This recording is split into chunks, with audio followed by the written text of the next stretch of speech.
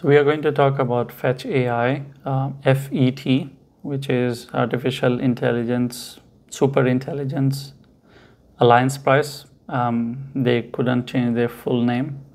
It stayed this name, but it was supposed to become ASA, but it stayed as FET, which you can see, but the full name was changed.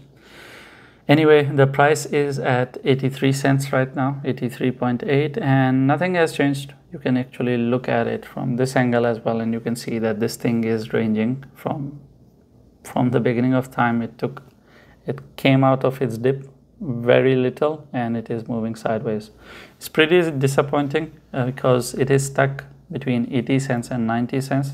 The support is at 80 cents. The resistance is at 90 cents. Even I had mentioned that to you in my previous video as well. So things have not changed.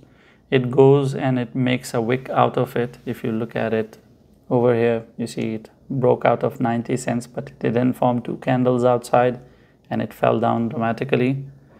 And this story pretty much continues. Every time it goes out, it fails and it comes back in. And whenever it falls down, it tests 80 cents, and then it starts making up, going up towards 90, then it falls, 90, then it falls. So as long as 80 cents holds, you can expect this thing to rally towards 90 cents. It needs to break either of them. Either it breaks 80 cents, then we can start talking about 70 and lower actually.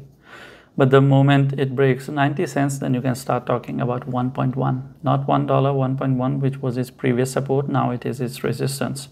But it's too early to talk about it because it is stuck in this range and is not able to break out of it. So be on the lookout, be extra careful.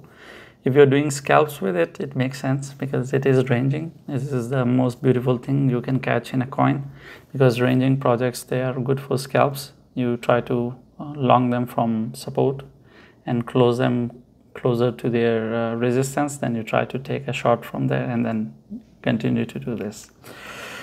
I don't know how you're treating it for yourself, but that's the case scenario with Fetch.ai.